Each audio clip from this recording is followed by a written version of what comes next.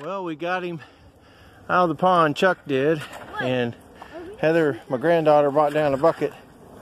We got him down the bucket head first right now. Take him back and make some grilled turtle, maybe turtle soup. Just gotta watch him, Jake, okay?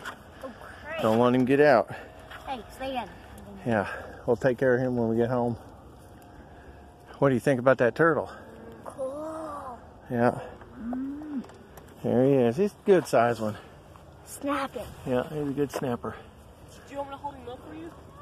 No, I don't want you to get your hand on it. Heather down here, come down to fish with us before the coyotes get here this evening. This is where they always cross through at, this pond back here. Again, their house is way up there on the hill on the other side. The cows keep coming up. They think it's the feed bucket. They're going to get a surprise if they get a hold of that turtle. Go on, y'all. Get. Go on. Go on. Yeah, go on. I'm going over here. See if Okay, well, just watch out for each other when you're casting. Okay, what I need is a Talk to y'all later. turtle.